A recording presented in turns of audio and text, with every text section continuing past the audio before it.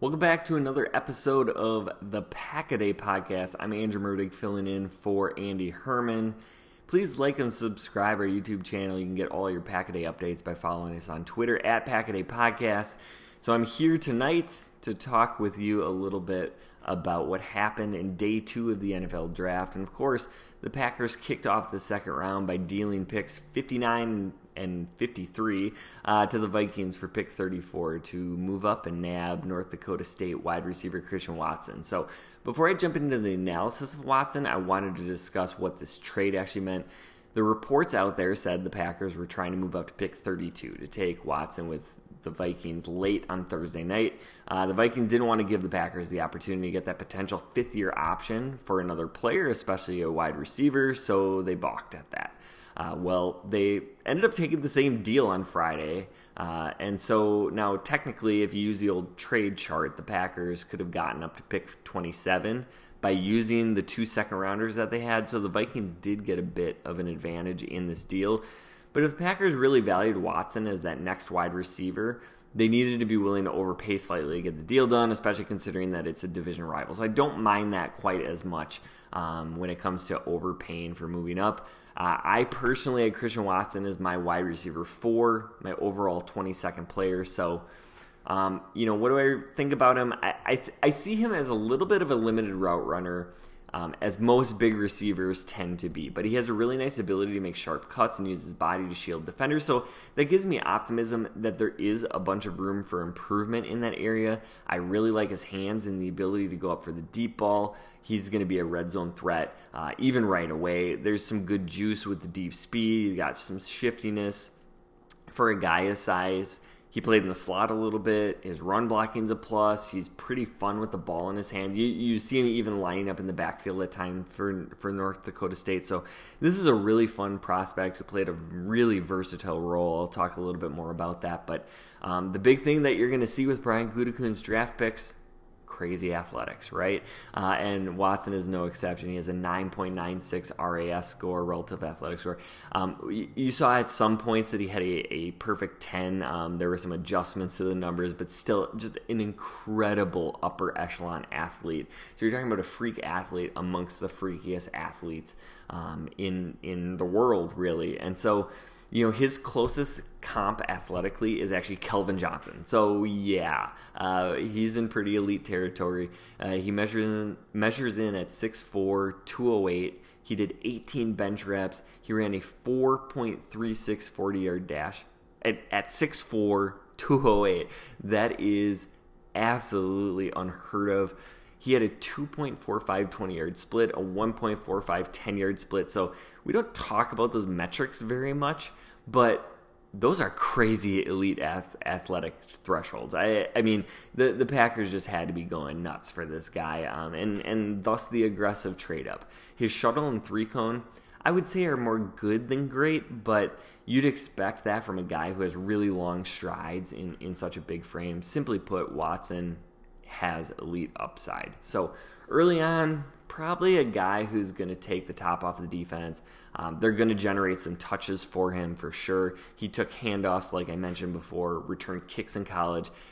I don't think we're going to see much of that, but he will absolutely be a threat in the quick screen game, somebody who can block enough to stay on the field. So, maybe it's not so obvious that they're going to throw the quick screen to Devontae with Lazard lined up in front of him. Maybe they can do a little bit of a switcheroo on that. He's got the potential to develop into so much more than just a quick screen, run in the 9 kind of player. And I think he has the maturity to develop a really quick relationship with Rodgers. I'm thinking like Alan Lazard did, right? Lazard was in camp and just caught Rodgers' attention, developed good chemistry there. I think Watson has that kind of maturity to his game and something that I would expect to see.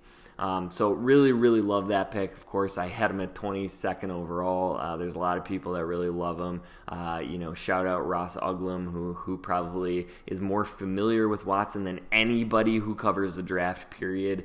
And he was certainly a big advocate for Christian. And then we waited a really long time for the Packers to pick again, very late in the 3rd round. So we had an early 2nd round pick and then a very late 3rd rounder. And the Packers selected Sean Sean Rhyan out of UCLA. He played left tackle there. He's a guard at the next level, in my opinion, because of his lack of length. He's really smart. He passes off any games, any stunt action really, really well. Love that. That's something I think he has in common with a lot of these players that we're seeing the Packers pick in this middle of the draft on the offensive line. He has enough anchor to sit rushers down. He's going to create some movement in the run game. He's a fluid mover, and I really like that element at the next level. Probably better against the pass early in his career because of the spread at UCLA. I think more advanced blocking techniques are going to take a little bit of time for adjustment, but I personally had Rhyan listed as interior offensive lineman 5 and overall player 91. So where he was drafted at 96, really right in the range where I had him ranked. Now, I have some positional value in the metrics that I use to gauge where a player is going to fall in my final rankings. So if you switch him from an interior offensive lineman to a tackle, that is going to bump him up pretty considerably.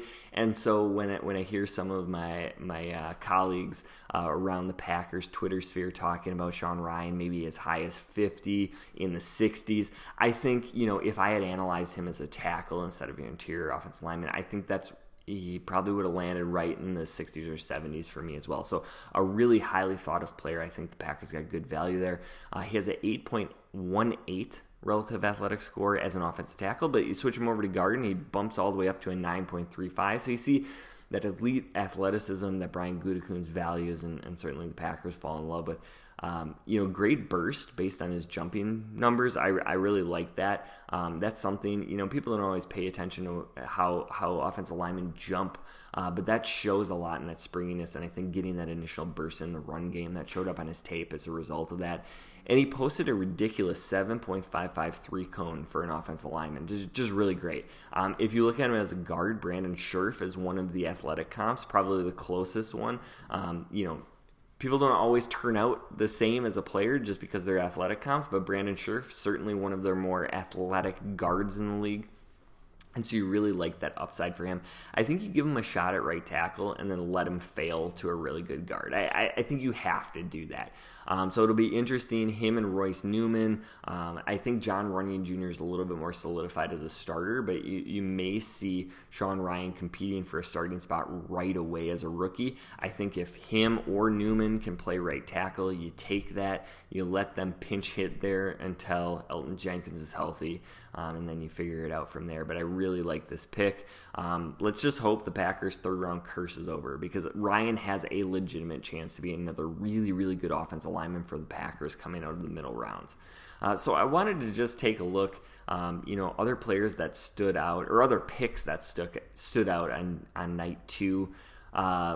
Unfortunately, a couple of division rivals coming up here. At pick 42, the Vikings get cornerback Andrew Booth Jr., so they traded down a bunch of times, and they finally sprung back up, and they get one of the corners that I really, really valued in this draft, Booth Jr. out of Clemson. He was my 11th overall player, so I thought very highly of him. I'm not sure what caused that slide, but I think the Vikings really settling in and addressing that cornerback position that has been so difficult for them out of the draft. And unfortunately, this is a pick I really appreciate coming from Minnesota. At 48, the Bears got safety Jaquan Brisker out of Penn State. I think he is a really good value playing next to Eddie Jackson, and I think that's going to make a pretty solid safety duo if Jackson can return to form at all. We know he needs a solid player playing next to him, and I think Brisker can provide that. At 52, the Pittsburgh Steelers got wide receiver George Pickens, who I know a lot of Packers fans, including myself, really, really liked Pickens. The Steelers have just nothing but success in developing young wide receivers,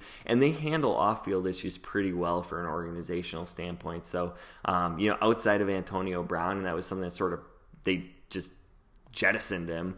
The Steelers tend to handle that really well, and Pickens could just be another in the line of that wide receiver factory that comes out of Pittsburgh. At 63, the Buffalo Bills got running back James Cook, who I was absolutely infatuated with. Man, I had him as running back 2 for quite a bit of this draft process.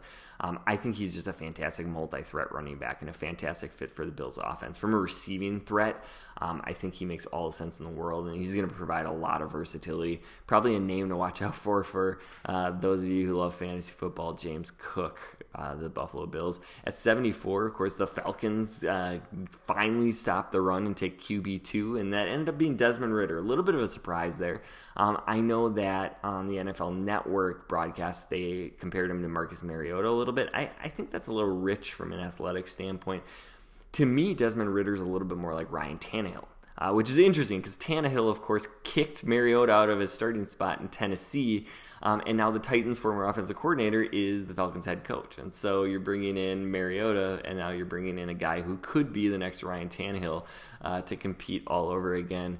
I do think that's really interesting. I think the Ravens at 76 got defensive lineman Travis Jones. And Jones was my 21st overall player, and I say this nonstop, so people who are familiar with me probably would want to say, please stop.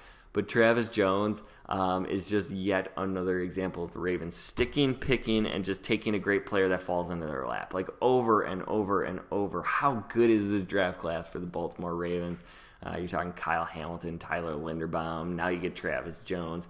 They just do such a wonderful job drafting in Baltimore. And then at 86, the other quarterback, my QB1 goes all the way down to 86. The Tennessee Titans stopped the slide there. Malik Willis is going to get younger, or get their quarterback room younger and cheaper. I think this is the beginning of the end of the Ryan Tannehill experience in Tennessee. They've sort of reached the ceiling of what they can do. And so Malik was my 16th overall prospect. Certainly the NFL didn't value him the way that I did, but the upside there is tremendous. And so if he can sit for a year behind Tannehill and then maybe come on either very late or sometime next year in that sort of Lamar Jackson role of the running first quarterback who also has a huge arm, and then maybe he develops some accuracy and becomes a really big threat in the NFL.